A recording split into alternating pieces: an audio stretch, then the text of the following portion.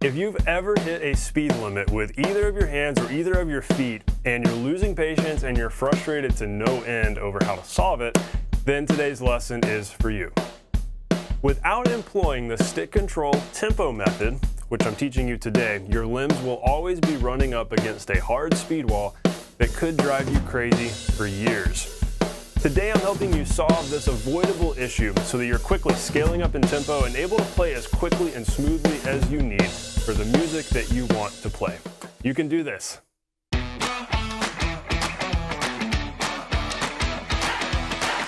Hey, welcome to The Non-Glamorous Drummer. I help self-taught beginner drummers know what to practice so that they can nail songs and become the drummer that others want to jam with. And hey, while you're here, I've got a free gift for you. If you're dealing with a weak hand, in other words, both hands don't look or sound the same, and maybe that left hand just doesn't cooperate and it's driving you nuts, well, you gotta fix that if you wanna master the drums. Everything gets so much easier when you solve the weak hand. So I want you to enroll in my totally free 3 Steps to Eliminating Your Weak Hand mini course. You can go sign up for it for free in the description below. It's 3 lessons, each breaking down a critical component of eliminating that weak hand so that both hands are gripping the same and looking the same and moving the same, and then building strength equally so that you can play whatever you want to play without a weak hand getting in the way. And so my free gift to you, go grab that. It's in the description below. All right, let's get on with today's lesson. So you're stuck at whatever the speed wall is, and whatever it is you're trying to play, whether it's singles, maybe your singles are hitting a tempo wall, your doubles are hitting a wall, maybe your right foot singles are hitting a wall, whatever it is, doesn't matter. There's a particular point at which you just can't go any faster and things just stiffen up and get really sloppy. Well, a student of mine recently was facing this exact same issue where her doubles were just very stiff and clumsy, and it kind of turned into, you know, that kind of thing where it's like, what is going on here? They're getting tighter and stiffer as she goes faster.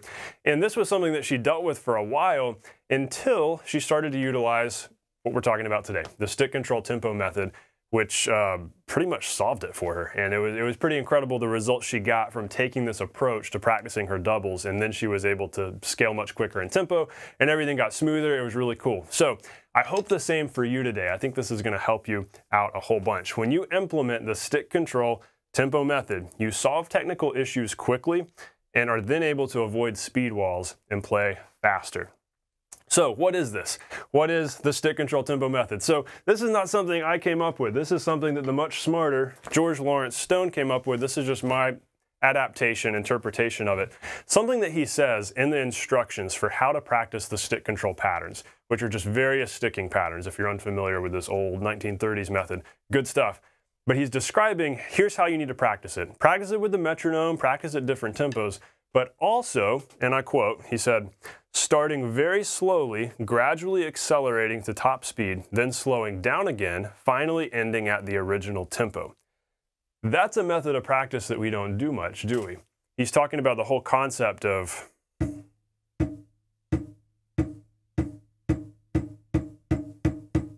so on, gradually getting faster and then slowing back down again. We tend to not really do that. And we're also very accustomed to practicing with a metronome, which is not a bad thing, and we need to practice to a metronome, but a lot of times we fixate on tempo numbers, and all right, this was my tempo number today, I'm gonna shoot for this one tomorrow and this one the next day, and I'm constantly gonna be pushing faster and faster, and sometimes that is to our detriment because we're focusing so much on getting quicker that we're neglecting those slower tempos that this is forcing us to revisit. So, when learning a new technique, rudiment, pattern, motion, literally anything, whatever it is around the kit, we're kind of talking about singles, doubles, foot singles, you know, those basics today, but whatever it is you're practicing, could be anything. Practice it slow to fast, and then back to slow again, in addition to fixed tempos with your metronome. So keep doing the fixed tempos with your metronome, but also practice doing the starting really slow, and then going faster, and then slowing back down, because that's gonna be a critical piece of your practice, and that's what we're getting into today. So here's what this might look like with singles. Now, the key is starting really slow. A lot of times when I have students do this, I'll say, okay, do your singles really slow to fast and then back to slow again, and they start off like this.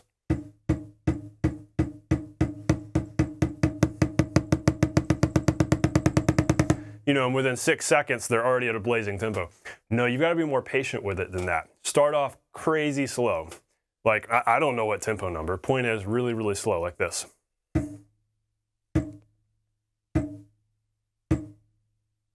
And don't be in a hurry to get faster.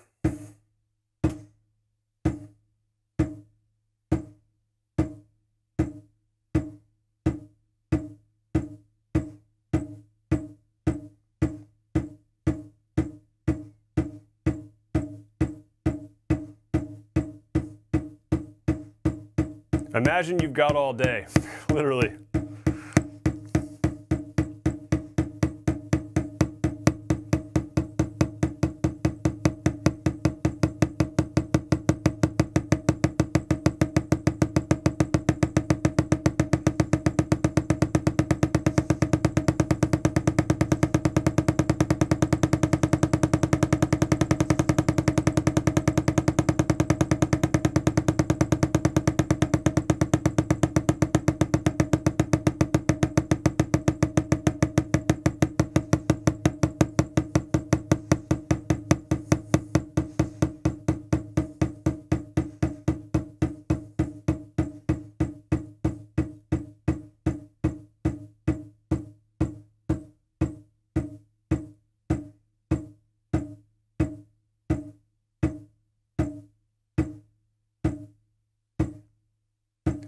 Now, in my opinion, it's more critical that you spend more time at the slow end of that than the fast end.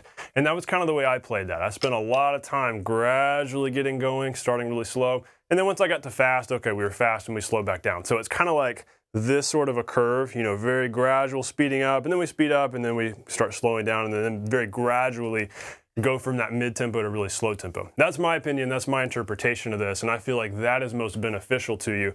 If you're trying to do strength building and you're just trying to practice playing a lot of loud, fast stuff, do that with the metronome. Turn your metronome on and, you know, see if you can go for a minute, 5 minutes, really loud and fast. I think this exercise really excels in helping you with the slow stuff, and so that's why I play that the way that I do. Another example might be doubles.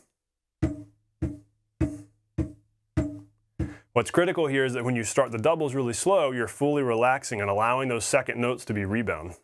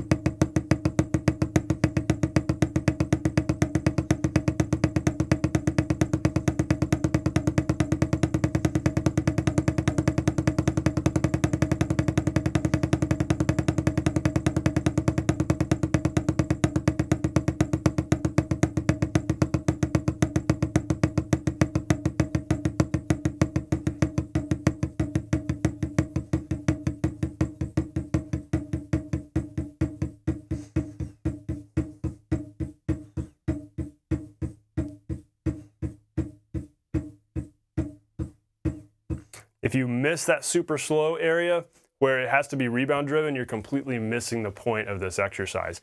It's critical that you start super slow. That way you're targeting what is going on at the really slow tempo.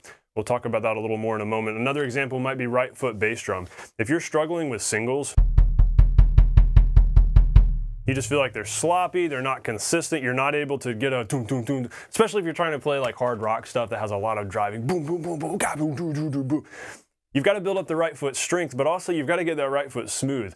Generally, the most sloppy part of a drummer's groove, like if I'm listening to just the typical drummer playing in a bar band somewhere, generally speaking, it's the kick drum that's not quite in the pocket. A lot of times, you know, hands are fine, our hands lock in pretty well, but so many times our right foot is kind of that weak link. And truly the left foot is the weak link, but we can kind of just shove that aside and put it under the rug and not think about the left foot. That's something we talk about in other lessons about how we ought to be incorporating the left foot. Topic for another lesson. But a lot of times right foot is the most audible, most obvious weak link in many drummers' grooves simply because we haven't practiced it. And even though we sit here and we play singles with our hands, we neglect to do the same thing with our foot. So take this exact same approach to your singles. Start off so slow. Makes me think of that scene in Lord of the Rings and the Fellowship of the Ring where they're inside the cave at Moria and you hear those drums in the distance and you know something ominous is coming. It's like way in the distance, but it's so slow and it's echoing for miles. That's what we want to do here. If you're not a Lord of the Rings fan, I'm sorry. Start off super slow, gradually get faster. But remember, we're not in a hurry. These are like the war drums that are way on the other end of the mountain through miles of caves.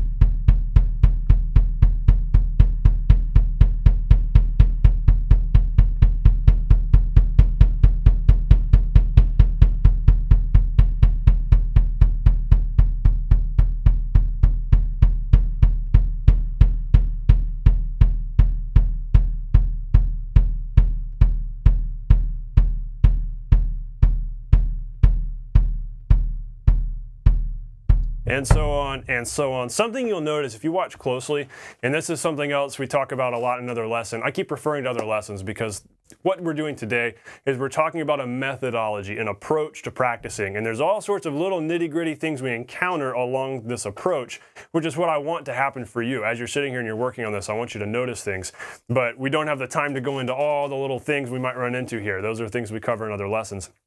But quick tangent, what you'll notice is that the beater pattern, the way the beater's moving changes depending on the tempo. When we're going fast, it's a smooth back and forth. But we get to a certain slower tempo and it gets a little awkward. Watch.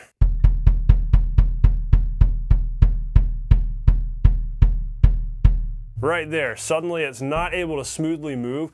A lot of times that's the awkward tempo. And so what I always want you paying attention to here is where's the awkward tempo? Where is it feeling weird? Where's the motion kind of off?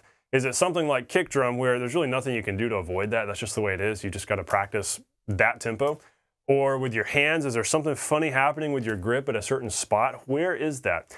This exposes that. This forces you to notice all of those things. And that's why this works. That is why this whole thing works and why this is a powerful method that we just forget about. That's right here and it's been right here in front of us for 90-something years.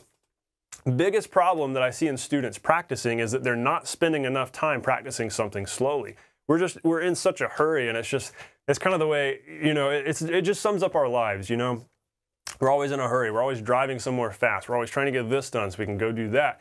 And we're busy, and it totally carries over into our practicing, where a lot of times we're just in a hurry and we're like, well, I got 30 minutes to practice today. Let me get a lot done in that 30 minutes. And there's nothing wrong with that approach. I'm a super efficient kind of person in the way I like to do things. It's always, let's get this done. Let's not let it take longer than it needs to. But sometimes we're in too much of a hurry and we neglect important critical components. This exercise keeps you revisiting the slow tempos, which is where smoothness develops. I'm going to say that again, and it's right here on the screen for you to read. This keeps you revisiting the slow tempos, which is where smoothness develops. And what does smoothness develop into? Speed. When you get things smooth, speed follows. The smoothness happens at the slow tempos. Does that make sense? So slow practice develops smoothness, which becomes speed. If you want to break past a speed wall, you've got to spend a lot of time in those slow tempos. That means every time you practice your singles, if that motion is not clean at this tempo, how do you expect to be able to go? You're going to run into problems there. If your doubles are not smooth and rebound driven right here, how do you expect them to be smooth and open here? It's just logical, but a lot of times we don't pause and ask those questions. And so that's what I want you doing. And by the way, I've kind of been saying this over and over again, but I just want to additionally clarify this. Exploring all the specific nitty-gritty hurdles that you might be running into as you're doing all of this is beyond the scope of today's lesson. But I'm going to link some stuff in the description to help you out even more, talking about bass technique and singles technique, doubles technique, because we've got all sorts of specific lessons on that. Today we're just talking about the overall approach. This is the approach I want you taking as you're working on your singles, doubles, paradiddles, molar, any kind of motion, just any kind of thing that you're practicing. It could be a specific groove you're working on, and maybe the groove is sloppy. Slow it down. Practice playing the groove, you know, maybe it's something weird like...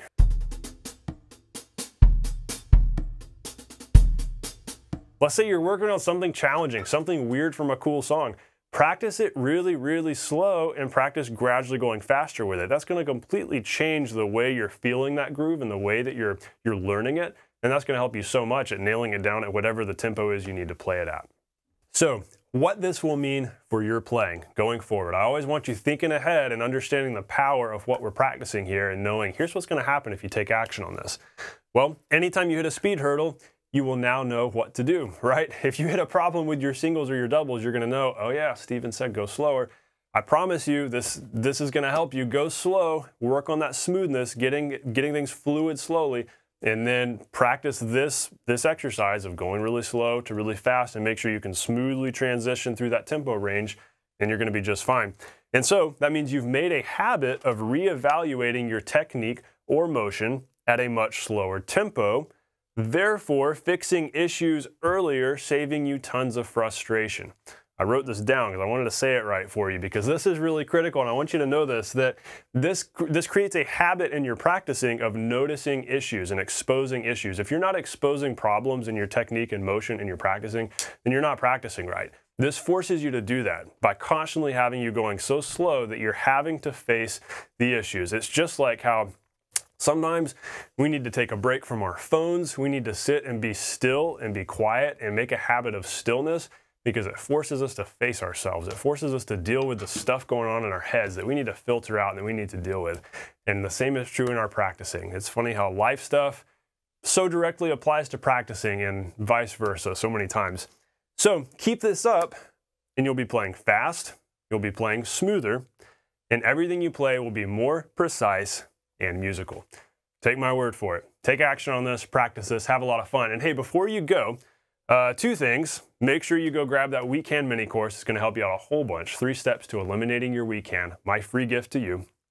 Also, tell me in the comments, what area of your playing needs some slow, methodical practice? I think if we're all honest, it's everything.